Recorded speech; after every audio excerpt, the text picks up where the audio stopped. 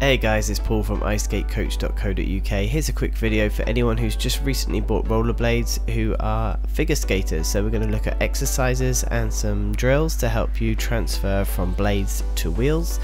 Some of the clips here today are taken from a live lesson with a collaboration with iSkateCoach online and Lloyd Jones coach jumping in to give some commentary. So let's start with warm-ups.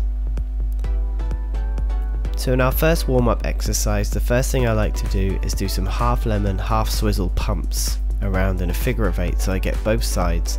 Now the aim of this is to figure out how hard I can push before my wheels slip, because the wheels don't grip quite as well as the blades would on the ice. So this is really just for me to get a gauge of how hard I can push. And the same can be said about edge pressure. So using a half circle for an edge, I'll do 2 pushes in between, followed by the inside edge. So 2 pushes, outside edge one end, bend a knee as I come round, and inside edge the other end.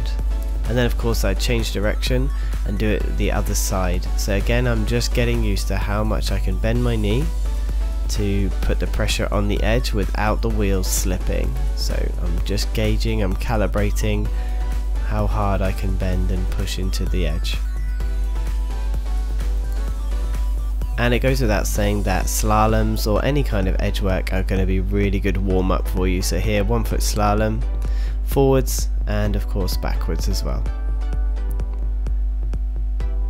Okay, here's a nice drill for crossovers on rollerblades. Okay, one more look at Paul here. Now watch this, he's holding that outside edge, hold the inside. He changes circle here, outside edge, inside edge, and now he's going to change back. So this is, now he's on circle 1, outside edge, inside edge and hold. Now he does inside circle 2 starts, outside edge, inside edge, hold. Now he changes to circle 1 again. Okay, so there's always 2 circles you're going around. And this drill can also be done backwards as well. So 1 backward crossover, pull the edge round, wide step, and 1 backward crossover the other way in a figure of 8 pattern. Again, really good to fit both of these in a small area if that's all you've got to work with. Great way to practice your crossovers on rollers and get used to them.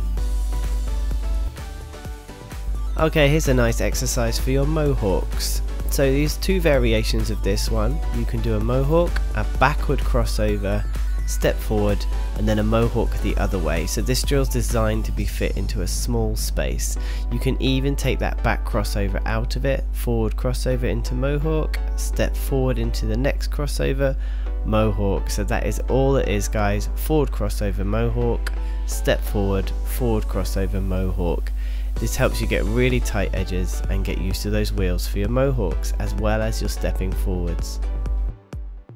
Okay, here's a great drill for your 3 turns on rollerblades. So we're going to do an outside 3 turn, step forward straight into another outside 3 turn. Now you can see how I'm pulling this round and making it fit a very small space. So these can progress down the space that you have, or they can come right back round and you can keep these within a very small area. So it's very good for a small space. 3 ways to stop on rollerblades. The first one is a step.